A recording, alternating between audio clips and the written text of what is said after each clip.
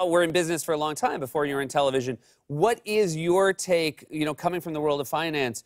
Is this idea of Trump as a great businessman, is it a mirage, or is there something to the idea that he was good at this other thing before he was president? Well, if you were to compare him to Mitt Romney, when Mitt Romney ran, all of his peers in private equity backed him.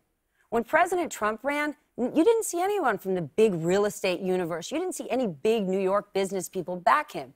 You saw people in middle America who wanted a change.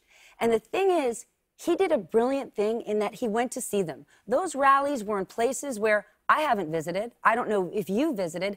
And he gave people hope. The twisted thing is, he gave them hope without an actual resolution. He had the smarts to say, I'm going to solve income inequality, but he's not doing it. When he says, I'm going to go after trade, that's a good idea. There are issues. China, yeah, there's problems there. But what he's actually doing makes no sense. If he said intellectual property or artificial intelligence, we're going to go after that. President Trump, if you asked him about AI, no joke, he would think it was a steak sauce. Yeah. So what he's offering the American people?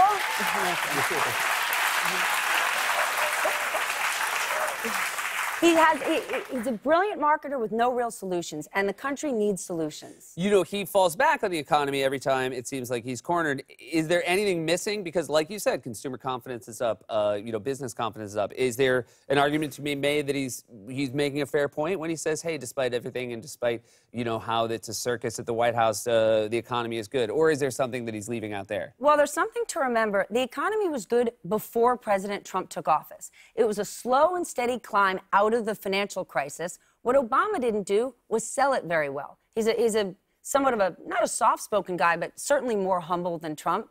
Everyone is. Yeah. And when Trump says things are great and it's trickling down, it's not.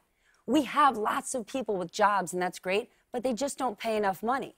And so this idea that things are going to trickle down, if you look at Republicans that are running for office now in the midterms, they don't talk about the economy because they know in their states, people aren't living comfortably. It's those who don't need to run again. They're saying, look at this economy, it's great. It's great for big business. Right after Trump won, I don't know if you remember, he snuck out of Trump Tower and he went to the 21 Club, right? One of the fanciest restaurants in New York. Lots of people love it, filled with wealthy people. And he said, I'm going to lower your taxes. And he did. So President Trump wanted to impress and do this for the wealthiest people, and he has done that. The concern is the people who voted for change aren't going to get that change. I showed one of your greatest hits, and again, I'm a fan of your work, but I think it's only fair to show one of the flubs of the year. I have to tell you, I loved it. We were really happy when you did it.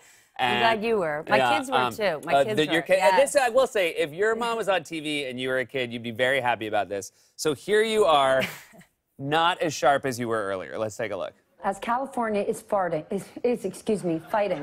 the largest wildfire in the state's history. Farting.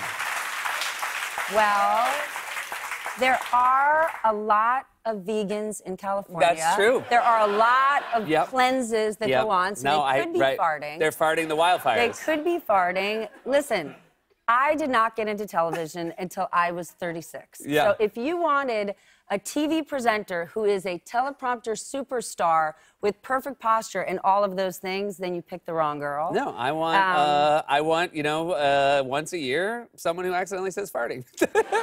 You know what? We're going to keep it real, and, farting happens. It does happen. Thanks so much for being here.